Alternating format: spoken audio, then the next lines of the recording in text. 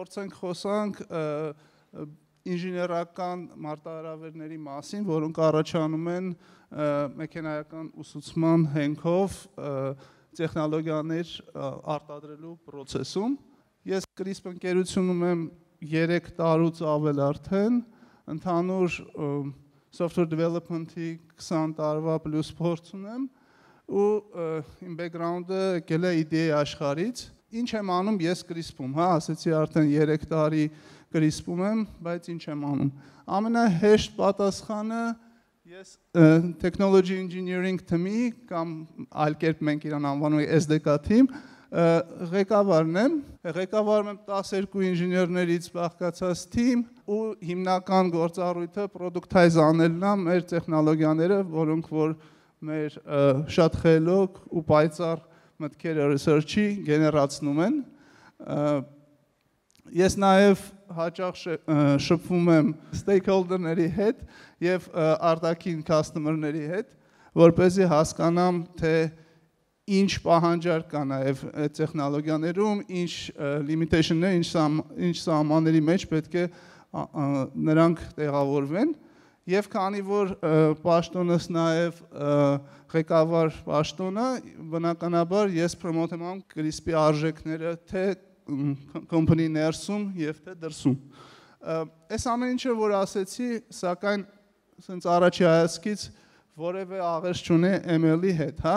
կամ machine learning-ի հետ։ Կարող է նույն գործառույթները ունենալ նաև ցանկացած այլ ընկերությունում։ Եկեք ուրեմն հասկանանք ինչն է, որ ML սպეციფիկ է, հա, իմ գործի մեջ կամ ինչ է, որ մենք անում ենք հենց ML-ի հետ կապված, machine learning-ի հետ կապված, մեքենայական ուսուցման հետ կապված։ Առաջի հերթին մի հատ գանք sense կոնցեպտի, հա, այ նախորդ խոսնակներն էլ ասեցին, որ մեքենայական ուսուցման մեջ կա տարբեր մոտեցումներ, հա, առաջինը նա որ մոդելը ստանանք, հասկանանք մաթեմատիկական տեսանկյունից ոնց է դա լուծվում, բայց մոդելը ստանալը կամ իրան train անելը դա ընդհանրապես մի մաս է, երբ որ մենք սովորացնում ենք մոդելին, այ ոնց որ Դավիթն էլ ասեց supervised learning-ի դեպքում կամ նաև unsupervised learning-ի դեպքում մենք սովորացնում ենք իրեն, որ ինքը հետագայում իր արած գործառույթները ավելի լավ կատարի, ավելի լավ ինչ-որ նոր բան սովորի ու բարելավի որակապես իր արվող գործը։ Այդ բարելավելը ստուգվելու է այն փուլում, որը կոչվում է inference, այսինքն training-ը դա մի փուլ է, երբ որ մոդելը սովորում է, inference-ը դա մի փուլ է, որի ժամանակ ըստ էության ստուգվում է, թե ինքը ինչ է սովորել, հա։ Ու իմ թեմի գործը KRISP-ում հիմնականում կապված է երկրորդի հետ, այսինքն թե production-ում արդեն ոնց է ինքը աշխատում, ինչպես են մոդելները իրենց դրսևորելու, երբ որ տեսնելու են միջև այդ չտեսած տվյալներ, ոնց են իրանք աշխատելու հենց product-ի մեջ։ Երբ որ մեր research team-ը արդեն բավականաչափ վստահություն ունի մոդելի մեջ եւ տեստավորվել է, ոնց որ Անուշը ասեց, այնտեղ մի քանի իտերացիայով գնում է, ստուգվում է, MLQA ինչ որ խորհուրդներ է տալիս, բարելավում է մոդելը եւ այլն, երբ որ այս մոդելը արդեն մոտենում է release-ի, ML-ի մաթեմատիկական տեսանկյունից խնդիրը արդեն լուծում ունի ու այդ լուծումը քիչ թե շատ աշխատում է, գալիս է իմ թմին հանձնելու ժամանակը, երբ որ արդեն ցանկությունը առաջանում հասկանալ, թե իրական աշխարհում ոնց դա կաշխատի։ Հիմնականում ML մոդելները մեր մոտ մշակվում են Python լեզվով ու իրանց համար շատ հարմար գոյություն ունեցող machine learning framework-ների կիրառմամբ, հա։ Սակայն հենց այդպես իրանց օգտագործելը ու թեկուզ հասարակ performance benchmark անելը, այսինքն գնահատել արագագործությունը, գնահատել թե ինչքանով լավ են նրանք աշխատում, այդքան էլ տեղին չի։ Որակի տեսանկյունից, այո, հնարավոր է գնահատել, օրինակ այդ նույն աղմուկի հեռացման տեխնոլոգիան ինչքան լավ է աղմուկը մաքրում եւ այլն, բայց performance-ի տեսանկյունից այդքան էլ հասկանալի չի, հա, Python-ով ինքը շատ ավելի դանդաղ աշխատող կլինի, այսինքն ինչ ենք մենք անում, ինչ է իմ թիմը անում, եւ ինչով ենք զբաղվում։ Ստանում ենք research թմից մոդելի նկարագրության ֆայլերը, նրա կշիռները, մեքենայական ուսուցման եւ հարմար ինտերֆեյս ենք տալիս իրան օգտագործելու որպես տեխնոլոգիա հենց API-ը որ նշված է այստեղ մենք սարքում ենք KRISP Media SDK կոչեցյալը, որը իրանից ներկայացնում է ինչ, եկեք նայենք։ Մենք հասցնում ենք AI Magic-ը, այդպես ասած, մեր customer-ներին, որոնցից մեկը հենց KRISP-ի application-ն է։ Կուզեմ ոնց որ տարբերակենք, հա, KRISP-ի application ու KRISP-ի SDK կամ KRISP-ի ստեղծած տեխնոլոգիաներ։ KRISP-ի application-ը այն ինչ որ դուք բոլորդ գիտեք, որ ինքը S-Pine Mac-ում ու Windows-ում է, բայց KRISP-ի SDK-ը ինքը մի քիչ ավելի wide range ունի, ավելի մեծ ծածկույթ ունի։ Մենք տալիս ենք JavaScript եւ C++ SDK-ներ։ Այստեղ կարևոր հանգամանքն է, որ մեր տեխնոլոգիաների մեծամասնությունը աշխատում է հենց device-ների վրա, այդպես ասած on edge, եւ ի տարբերություն ոնց որ ասացի հենց KRISP-ի հիմնական application-ի SDK-ը ինքն իրանով աշխատում է 6 պլատֆորմաների վրա, բոլոր desktop պլատֆորմաների վրա, Windows, Mac, Linux, 2 mobile պլատֆորմաների վրա, iOS, Android եւ web պլատֆորմայի վրա, որը որ WebAssembly-ի միջոցով ու JavaScript-ի միջոցով հասանելի է դառնում այդ տարբեր բրաուզերների մեջ։ Բրաուզերների support-ը վերևը տեսնում եք Edge-ն, Safari-ն, Firefox-ը ու Chrome-ը։ Նաև պետք է նշել, որ կախված նրանից, թե որտեղ պետք է տեխնոլոգիան աշխատի, իր համար հնարավոր է, որ հասանելի լինեն տարբեր compute resource-ներ, հա, compute power-ը կարող տարբեր լինի, hardware-ը, որի վրա ինքը պետք է աշխատի, կարող է տարբեր լինել, եւ մենք նայած թե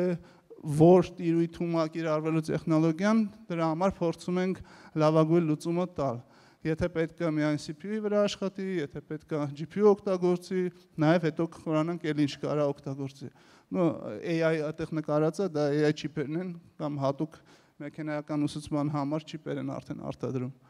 Ու ամենակարևորը մենք հասանելիություն ենք ապահովում թե KRISP-ի product team-ին եւ թե մեր external customer-ներին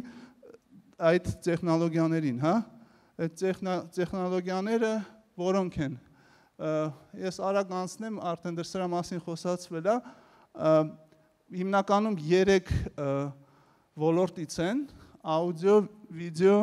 եւ տեքստ։ Այստեղ որոշ մասը այս տեխնոլոգիաների արդեն արկա է ու հնարավոր է օգտագործել ու մեր customer-ները օգտագործում են, որոշները դեռ աշխատանքային փուլում են, որոշները research-ի փուլում են, որոշները արդեն SDK-ի դոմեյնում են, եւ եթե աուդիոին նայենք, աուդիոից մենք ունենք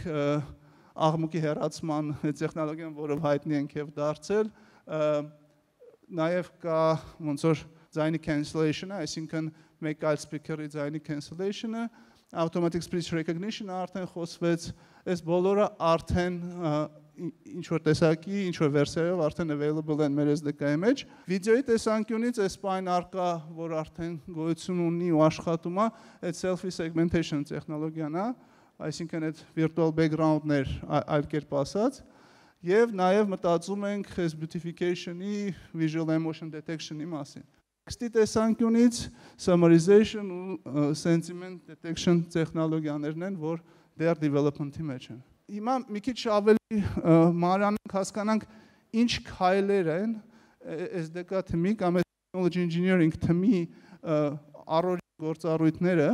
եւ արդեն գանք բուն challenge-ներին, որոնք մենք ունենում ենք, հա։ Առաջի քայլը կարող ենք համարել feature implementation-ը, այսինքն ասեցի մոդելը ստացել է research team-ը, այդ մոդելը ինչ որ խնդիր է լուծում, բայց այն պետք է էֆեկտիվ implement անել, այսինքն գրել C++ լեզվով կամ որոշ դեպքերում նույնիսկ ավելի ցածր մակարդակի լեզուներով, որ ինքը արագ աշխատի, որ ինքը տարբեր պլատֆորմների վրա աշխատի եւ այլն։ Այդ առաջի խնդիրը հենց հասկանալ ալգորիթմը, հասկանալ pre-processing step-երը, post-processing step-երը, DSP-ի կիրառությունը այդտեղ եւ կարեւորը հասկանալ, թե հենց նեյրոնային ցանցի inference-ը ոնց են կազմակերպելու։ Դա implementation-ի stage-ը։ Բացի implementation-ից զուգահեռ պետքա հասկանանք, թե կոնկրետ ինչ API-ով ենք տալու այս տեխնոլոգիան մեր customer-ներին, որ բաներն ենք հասանելի դարձնելու ու ոնց, որն է հարմար ինտերֆեյս։ Նաեւ արդեն նշեցի, կարևոր է հասկանալ, թե որ պլատֆորմների տակ է այդ ամեն ինչը աշխատելու, թե hardware տեսանկյունից, թե օպերացիոն համակարգի տեսանկյունից եւ ի վերջո օպտիմիզացիան, ամբողջ նպատակը C++-ով գրելու կամ ավելի low level լեզուներով գրելու, այնա որ օպտիմալ աշխատի, արագ աշխատի ու լավ performance ցույց տա։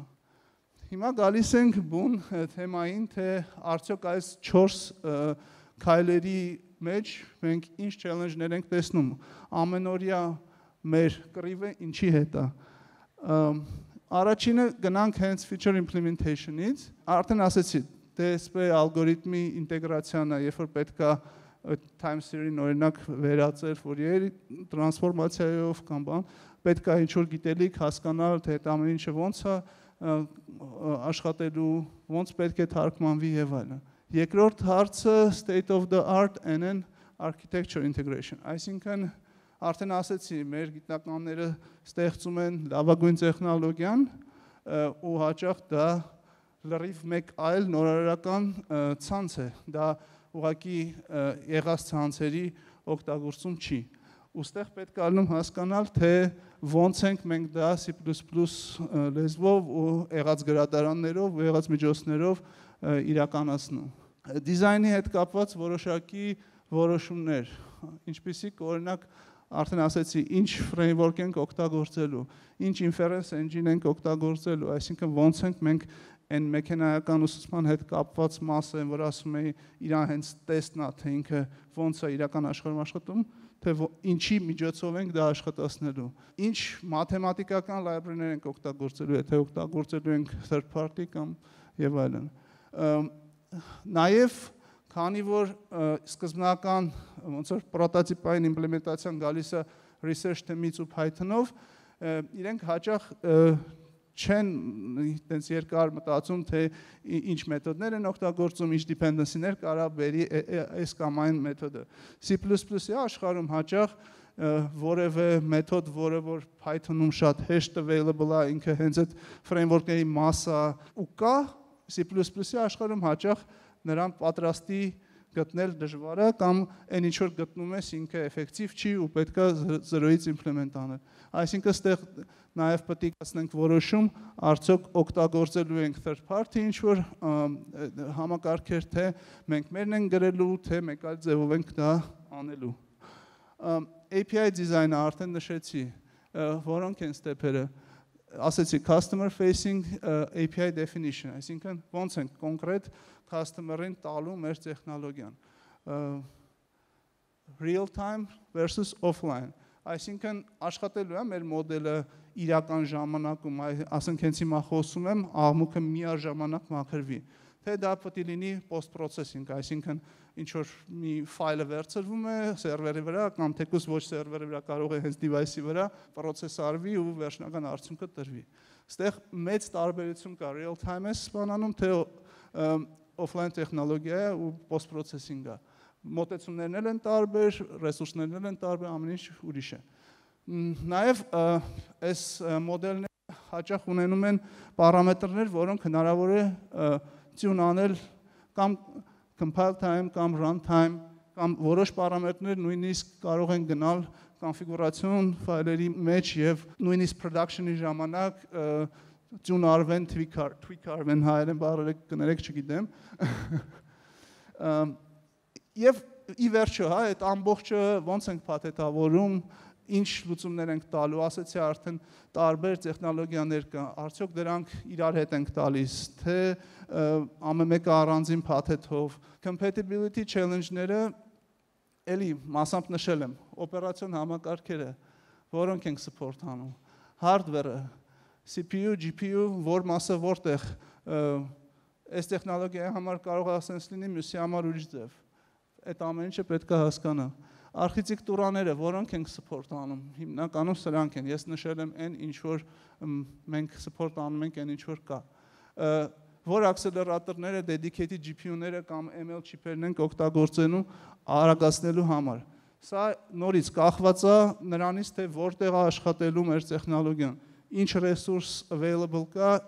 ինչը չկա, ինչի վրա կարանք հույս դնենք, օրինակ, եթե վերցնենք NVIDIA-ի GPU-ները dedicated, իրանք ոչ բոլոր կոմպյուտերների վրա կան, իսկ մենք ուզում ենք, որ KRISP-ը աշխատի շատ device-ների վրա, այսինքն եթե GPU-ը օգտագործելու լինենք, համեմատաբար մեր target-ը լինելու է հենց integrated GPU-ները, որը որ Intel-ի կամ չգիտեմ, այս համակարգչի AMD-ի կոնկրետ կոմպլեկտացիայի մեջ մտնում են, ոչ թե dedicated device-ները, ու այդպիսի որոշումներ շատ են, ստեղ Intel-ը օրինակ VPU, GNA, Apple Neural Engine-ը ունի, որը էլի, այս հասանելի է միայն Apple-ի device-ների վրա, եթե NVIDIA CUDA enabled NVIDIA device-ներ կան, ապա տեղել այդտեղ իր լուծումները կարա լինի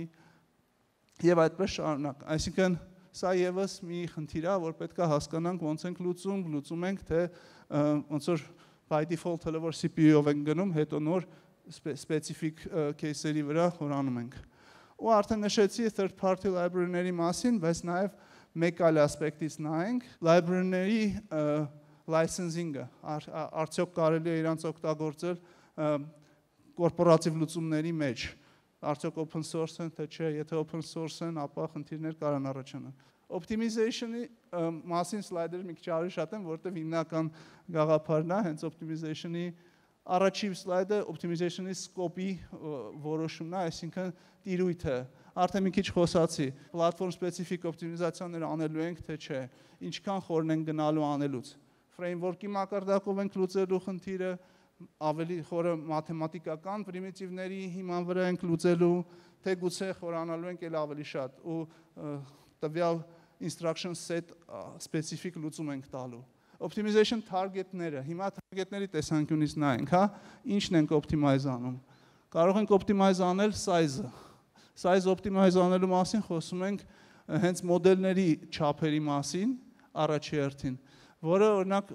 weight-երի քանակը քչացնելն է։ Դա ML researcher-ների scope-ում է ավելի շատ, իրանք հատուկ տեխնոլոգիաներ օգտագործելով դա անում են։ Բայց մեկ այլ տարբերակն էլ quantization-ն է, որը ոնց որ weight-երը իրանք precision-ը իրանք գցելու միջոցով հնարավոր է ավելի փոքրացնել եւ այդ փոքրացնելով ոչ միայն շահում ենք իրականում չափի մեջ, այլ նաեւ արագագործության հաճախ։ Բացի հենց մոդելների օպտիմիզացիայից ակնհայտ է, որ հենց կոդի օպտիմիզացիան էլ կա, հա, այդ որ մենք կառուցում ենք մոդելների շուրջ, ինքն էլ կարա օպտիմալ գրված լինի կամ ոչ։ Նրա memory footprint-ն է կարևոր, դիսկի footprint-ը, այսինքն ինչքան է ֆայլի չափը, ինստալյացիայի ժամանակ ինչքան ենք ավելացնում մեգաբայտով, գուցե նաև գիգաբայտով եւ այլն։ Memory footprint, այսինքն աշխատելու ընթացքում ինչքան է memory-ն ծանրաբեռնված։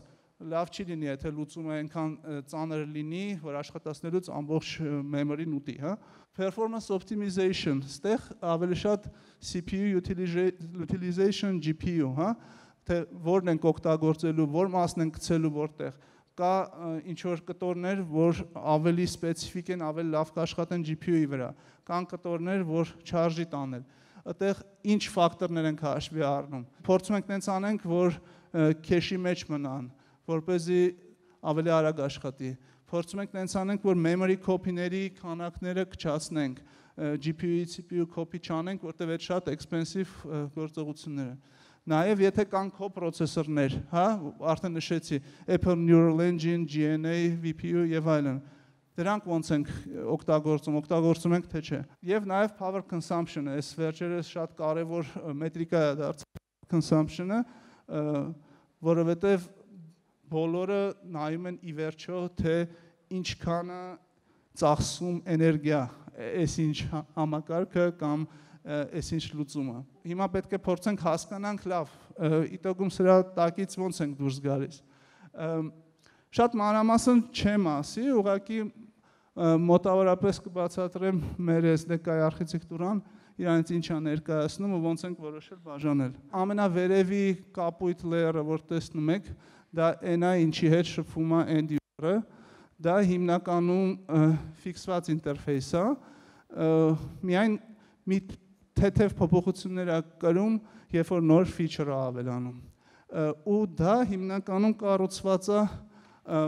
մի layer-ի վրա, որը abstract է անում, այսինքն քողարկում է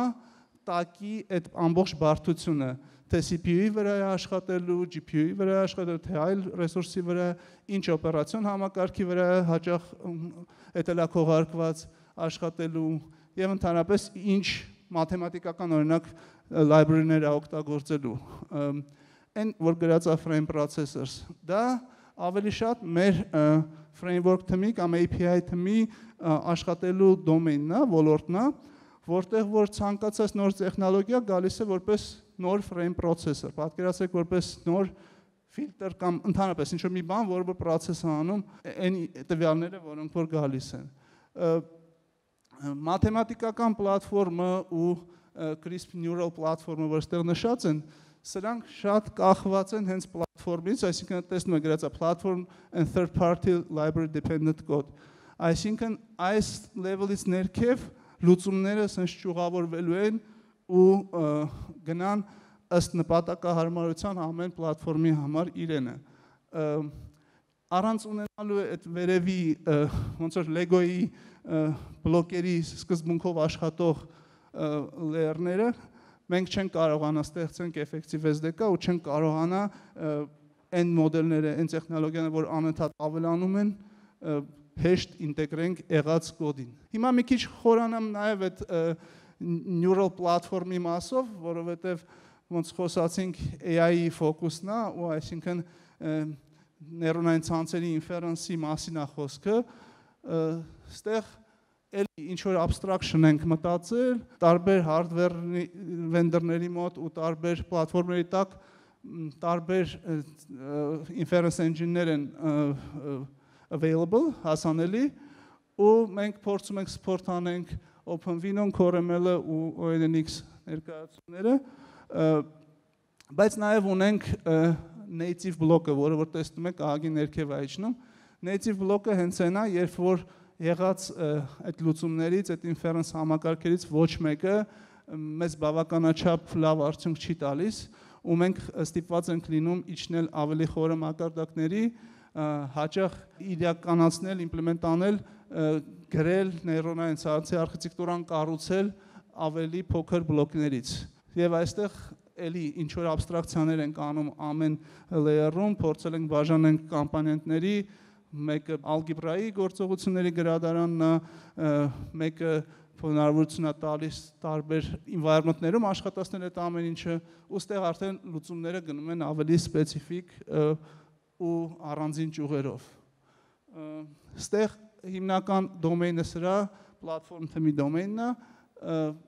այս դոմեյնը framework թմի դոմեյնն է, որը որ այս abstraction layer-ից վերև է։ Այդ երկու թիմն էլ որ ասեցի, իրենք մեր ընդհանուր technology engineering թիմի մաս են։ Հիմա փորձենք վերանանք այս ամեն ինչից, որ sense երկար խոսացի ու հասկանանք, բայց ինչն է, որ մեզ օգնում է այսպես բարդ համակարգեր ունենալ ու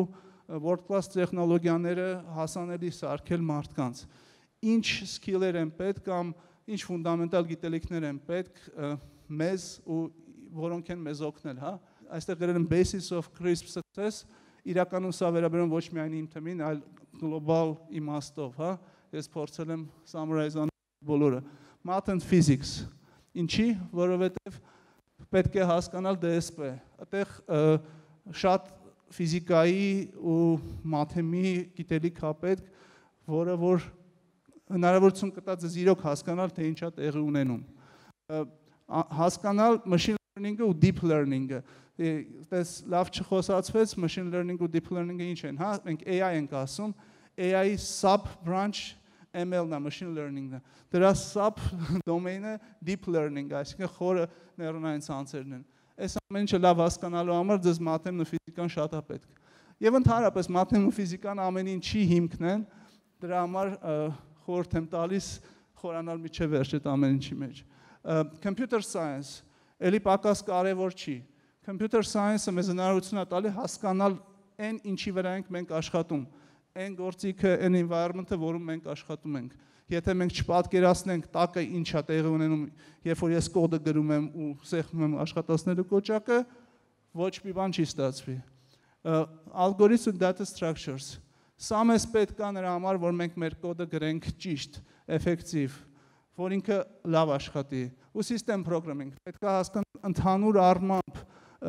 օպերացիոն համակարգի մասշտաբով եւ ավելի ցածր, հա,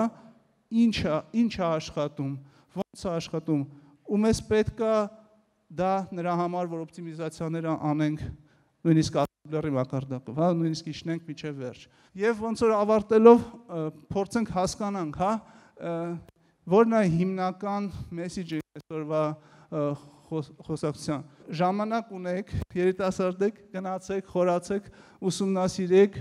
ու միջև ուղնուծուցը ուսումնասիրեք այդ ամեն ինչը։ Պետք չի շտապել մտնել ինդուստրիա ու գնալ հեշտ լուծումների հետևից։ Պետք չի գնալ շատ փողի հետևից, որ արագ է, որովհետև long term, եթե դուք ֆունդամենտալ գիտելիք ունենաք, դա ավելի կարևոր է։ Ու ձեր համար նոր դռներ կբացի։ Աշխարհի մասշտաբով իմացեք, որ այդ ինժեներները, այդ մասնագետները պակասում են։ Ու դուք շատ բարակ նիշայում եք գտնվելու, որը որ մեծ պահանջարկ ունի։ Dive deep into math, physics, CS and ML, արդեն ասեցի սա։ Եթե դուք ուղղակի software engineer եք, ոնց որ ես էի, եւ ինչ որ պահին գիտակցում եք, որ ML-ը նոր տրենդ է ու ML-ը կարևոր է ու ուզում եք հասկանաք, հա, գնացեք, թարմացրեք ձեր մաթեմատիկայի գիտելիքները, գնացեք, սովորեք ML-ի կոնցեպտները եւ ի վերջո կիրառեք այդ ML-ի կոնցեպտները ձեր տեխնոլոգիաներում։ Կաշխատեք KRISP-ում, թե մեկ այլ ընկերությունում, փորձեք հասկանալ ինչ է ML-ը ու փորձեք կիրառել։ Եվ ընդհանուր բոլորի համար, եթե դուք եկել եք այստեղ, ապա դուք արդեն մի քայլ արել եք դեպի ավելի լավ հասկանալու, թե ինչ է AI-ը ու ինչ է իր աշխարհը, հա։ Դե եկեք այդ մի քայլով չսահմանափակվենք, երկրորդը անենք, երրորդը անենք եւ այլն։